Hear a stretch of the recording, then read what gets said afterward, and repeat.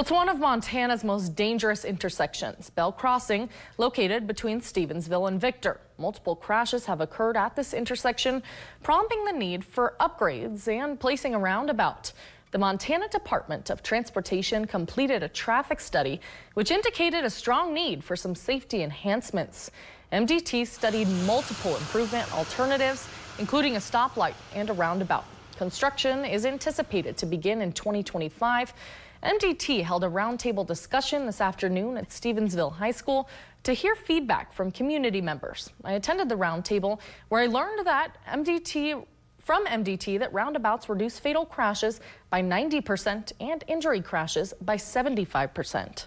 I think the biggest thing people are concerned about is change and wondering what that change is going to look like and how they can be involved. And this is a great opportunity for people to engage with us. Like I said, we've got part of our design team here, part of our leadership team is here, and we just want to engage with the public and be able to help maybe alleviate some concerns. There's fear of the unknown. And if you missed today's roundtable, don't worry, you still have 2 more chances to attend. I posted the dates and some more details to our homepage at nbcmontana.com.